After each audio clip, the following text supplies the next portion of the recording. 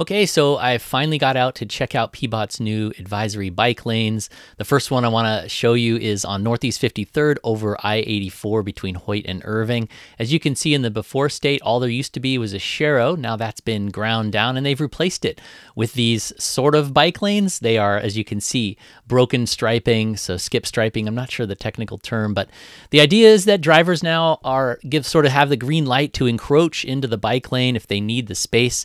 Peabot uses this treatment when they don't feel there's enough width to provide dedicated bike facilities and room for drivers in both directions. It's relatively rare in Portland, but these are probably the two most bold examples, if you will. So as you can see from these clips, drivers are, when I was out there at least, they are obeying and figuring it out as they go. This is a good clip that shows what happens when two cars are coming side by side. So that's what the one on 53rd looks like. Here's the one on 43rd between Tillamook and Sandy. This location used to not have anything except for very narrow bike lanes striped in the door zone. Here's what it looks like now. They've just widened it a bit and broken the striping up. This, unlike 43rd, here on 53rd is much busier.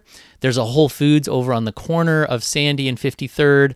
There's a bank or something else, lots of destinations, very high parking turnover on both sides. And it's like 43rd is also, this is a important and well-used bike route that connects folks to the famous neighborhood greenway on Tillamook. So it seemed to be working pretty well despite the sort of hustle and bustle context of the street. Bikers didn't seem to be stressed out much at all, and drivers seemed to sort of get the picture. As you can see, drivers know they can encroach into the bike lane, and when there's no one coming at them, the drivers are good about staying in the center of the lane. Once I got on it myself, I didn't have any problems. I think the skip striping might help in a weird way by encouraging bike riders to not ride into the door zone and letting them know that maybe they can leave the bike lane. And if you look closely down at the ground, you can see the old bike lane, so the new one is definitely a bit wider. When I was out there, drivers seemed to give me plenty of room. I didn't have any real close passes, although it is a very busy spot, so you would expect a little more stress than on the one on 43rd. The city's also put bike boxes to transition onto Sandy, which is really nice.